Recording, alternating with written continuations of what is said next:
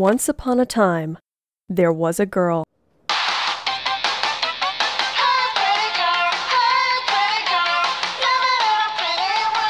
who dreamed to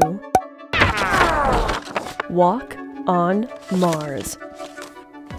We learn gender stereotypes. We are not born with them. When we were kids, all of us read books, played games, played with toys, watched TV shows that reinforced what our roles should be when we grew up to become men and women, and it's still true today.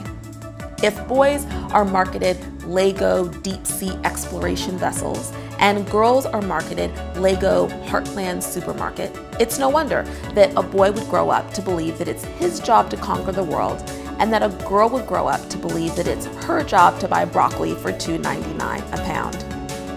In order to disrupt this socialization, whether they're our nieces, our nephews, our neighbors, or our own, remember, we learn gender stereotypes. We're not born with them.